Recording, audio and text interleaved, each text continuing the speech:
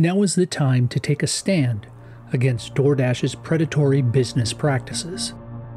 Stand up for your right as an independent contractor to see every detail for every delivery.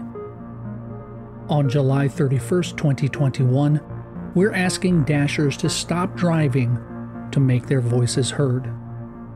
Join us for a DoorDash Day of Rest to show the country that Dashers deserve full transparency about the trips they're accepting. Please consider contacting your local newspapers and television stations and share this protest with them. Please use the following talking points. 1.